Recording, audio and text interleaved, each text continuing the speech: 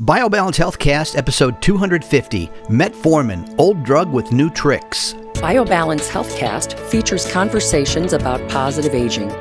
Your hosts are Dr. Kathy Maupin, Medical Director of BioBalance Health and a leading expert in treating symptoms of aging, and Brett Newcomb, a licensed professional counselor. We constantly are looking for new elements of research, new ideas, new twists on how to understand the way medicine works so that you can help people, because your goal as a specialist in the aging process is to help people find out how to live healthy lives for the entirety of their life so that they're functional every day. They have the capacity to walk and stand and laugh and play, and they don't just go to a body storage facility and wait to die. Or spend their time in doctor's offices every single day trying to find something to patch them up. I'd like to prevent that. I find those places to be so depressing. I took an elderly friend to the doctor the other day, and we were in this office, and all of the people that were in there were elderly and obese and moaning and sighing and carefully, slowly moving. And I thought, if I had to work in this environment every day, I mean, God love those people who do. Absolutely. They have a who have the capacity to welcome and encourage and help those individuals. They have a special I find gift. it to be so oppressive and frightening for me as I anticipate my own aging. And that's why when we visit our parents, we see look, the future. we see ourselves, and that really, I had 17 years of a parent either sick in my home, right, or in a nursing home. Yes, 17 years straight. They overlapped. One parent or the other. Yeah, and it was in-law and then two parents. Outlaw, then in-law. In-laws and then outlaw, yeah. And so to me, it was a constant depression because you see them, they don't either know who you are, or they're angry at you because they don't remember that you came to see them yesterday, or they're not happy, and I don't want to be that. Well, and I don't want to see my friends do that or my patients. A high-energy, delightful, witty, intelligent, active, old person, and I'm like, I want to be like that person when I get old. Well, I had a 70-year-old woman walk in my office. She's been on pellet therapy between Gino and me. She travels back and forth to Arizona, so she's been on pellet therapy about 15 years. She's 70 years old, and she doesn't even look 50. I mean, I would guess just by looking at her. When I looked at her, I know who she is, but then I looked at her chart to remember that she was 70. Yeah. And I kept looking at her going, that's amazing. And it was partially her hormones, but it's partially that she exercises every day and she eats properly. And, she does. A cluster of things, she always. Does the work. You can't just go, oh, I don't want to age, so I'm going to take pellets and I'm going to sit here and eat ding dongs and diet soda, or regular soda, God forbid. But I mean, that doesn't work. You have to do the work too. You have to want to be well. But I promise you that if you do that work now, that's going to save you all that work later when you're going to doctor's visits and you're spending Medicare money or your own money on trying to stay alive.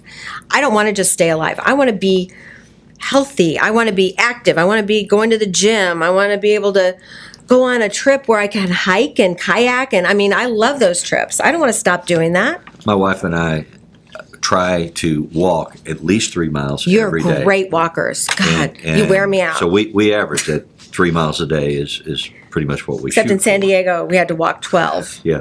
Well, you can muscle up and do it when you have to. Yeah. But we have some friends who live down the street who are 5 to 6 years older than I am.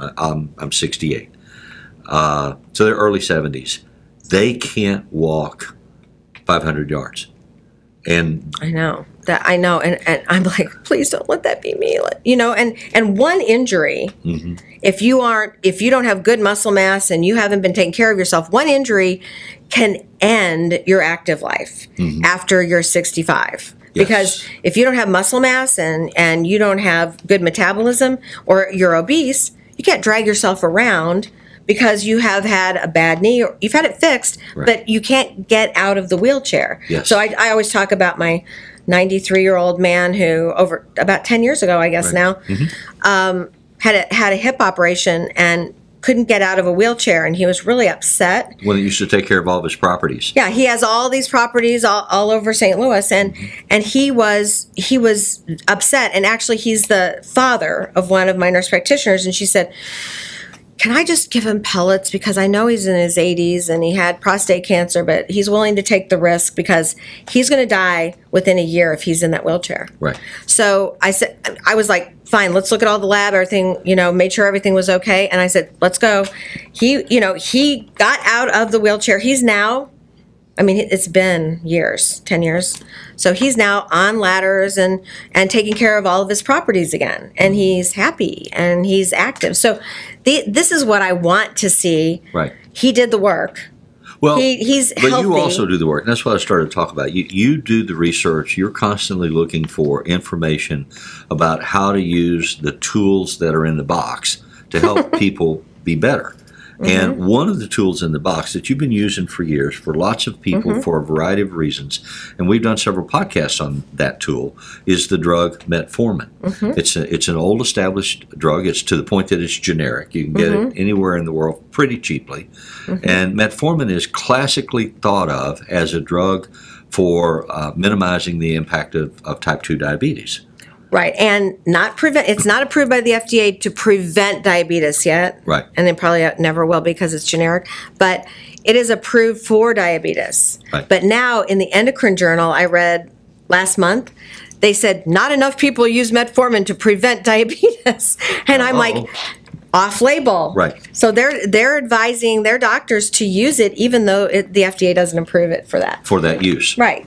But they don't disallow it. They don't say you can't can. Any do it. doctor There's can use something wrong that. in doing it. No, they encourage their doctors to use it. Yeah.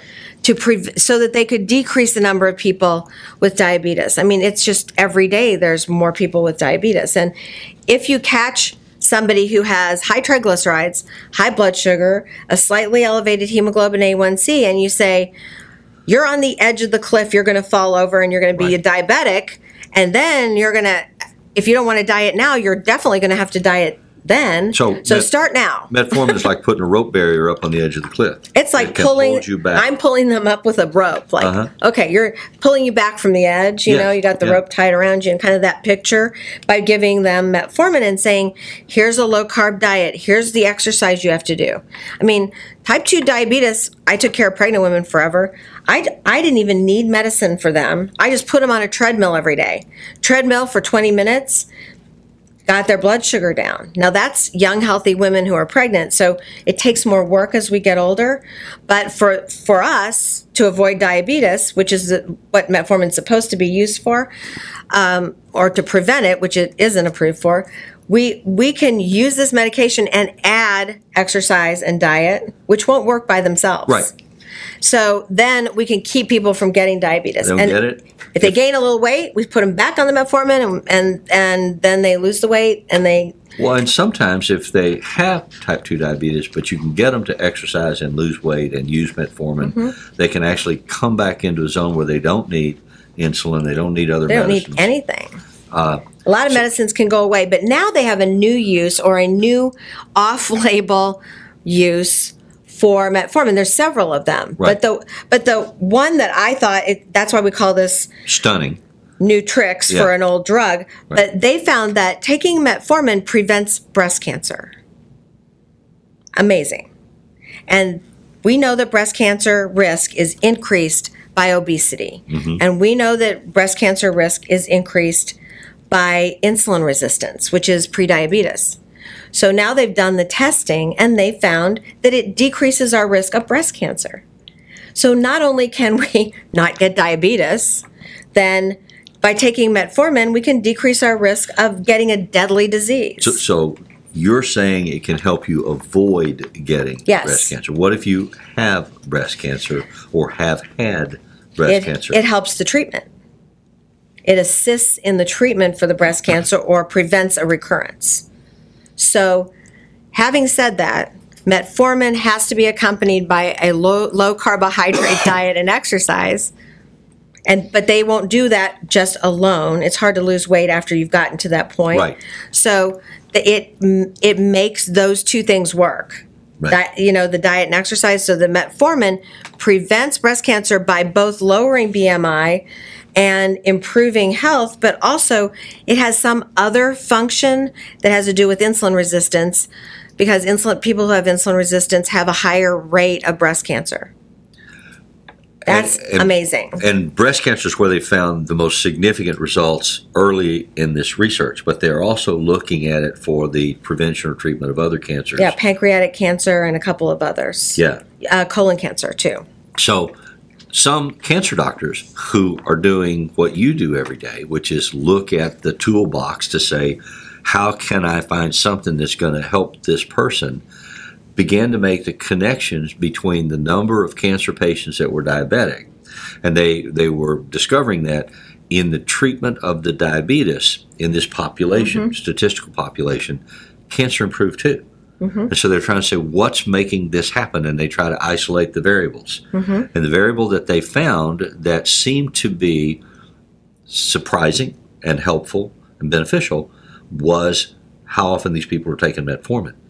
So they're beginning to speculate in the literature of the research journals that perhaps more people ought to take metformin as a preventative for diabetes, but also perhaps more people ought to take metformin as a preventative for breast cancer, colon cancer, pancreatic cancer. So it's early days, early stages, but the data are beginning to accumulate, and it's exciting. Just one drug. Just one drug can do that's these already an established old drug. And we know, I mean, very few side effects, except if you eat too much carb, then you can get diarrhea. So it kind of tells you you're eating too much carbohydrate.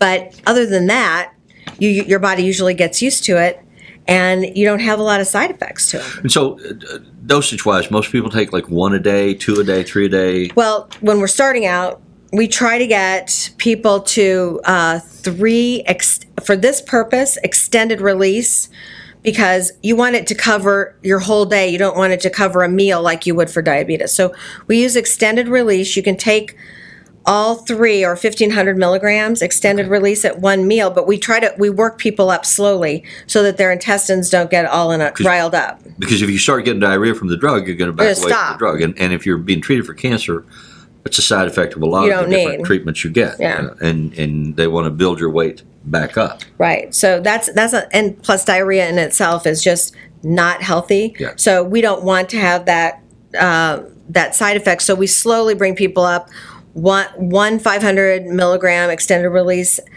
at a meal. And if you take it without food, it isn't going to work. It may even just come out whole at the other end. So when you say with a meal, if I ate lunch and I forgot to take a metformin, and 10 minutes later, 15 minutes later, you can still take it, but it won't work as well as if you take a bite of food and then you take your metformin and then you eat the rest of your meal. Right.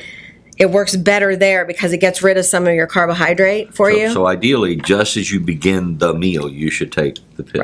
Right. That's when it works the best. Okay. So, but you can take, if they're extended release and you're taking it for preventive purposes, you can take 3 of them at a time with food, and that will cover you for the whole day. Having said that, after people reach their goal weight, right, then I back them off to 1 a day or 2 a day, depending on their surface area or depending on whether they start gaining weight back. When I put them on 1, then I might up them back to 2. Right. Some people don't need it. However, most people need to either go back on it periodically, and if you're trying to prevent something, you should just continue to take 1 a day. Well, it's not just the weight. Another issue that presents itself: people take it and they continue to drink alcohol. Yeah, that's a problem. With their meals, or they have an evening cocktail or something. The more you combine alcohol and metformin, the less you're going to lose weight, the less effective the metformin is.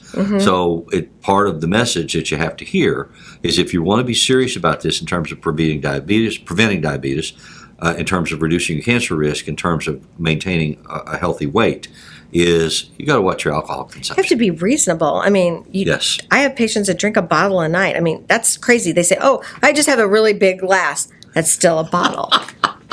I don't care. Drink fewer glasses of wine. So get a bigger glass. Psychologically, yeah. Good. I mean, there is a glass that holds an entire bottle of wine. That's crazy. Yeah. And that's not healthy. I mean, a little bit of wine, that's what we're talking about when we're saying it helps your heart.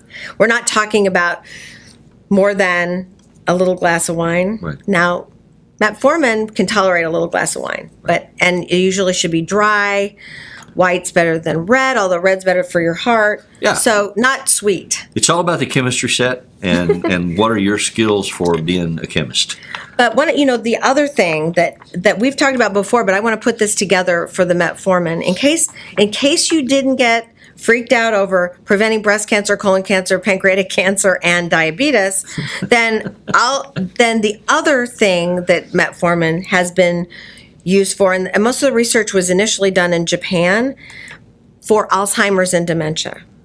And they found that Alzheimer's and dementia, they call it in Japan type 3 diabetes. Oh, wow. So it is because the plaque forms on your nerves, on your neurons, partially because you have insulin resistance. So preventing insulin resistance by taking metformin prevents Alzheimer's. And I'm, one of the reasons people who have family history of people with Alzheimer's and dementia, and I have one parent that had something like that, and I have the gene for it, the ApoE gene. I have one of the two genes, which isn't a fun thing to know, but useful. And so I'm more likely to get Alzheimer's. But you're suggesting then if you take metformin, if you eat a healthy diet, if you live an active exercise-based life, and you don't drink too much. And if you replace your testosterone, because that also defers Alzheimer's. Sounds like a winner to me. Yeah. I mean, it takes some work, but aren't you worth it? Or those you love. Thank you for listening. Email your questions or comments to podcast@biobalancehealth.com. You can find the BioBalance Healthcast on iTunes and on YouTube. For more information about bioidentical hormone pellet therapy and other reverse aging solutions, visit biobalancehealth.com or call 314-993-0963. You can find Dr. Maupin on Twitter at Dr. Kathy Maupin and on Facebook at facebook.com/biobalancehealth. Find Brett Newcomb at brettnewcomb.com.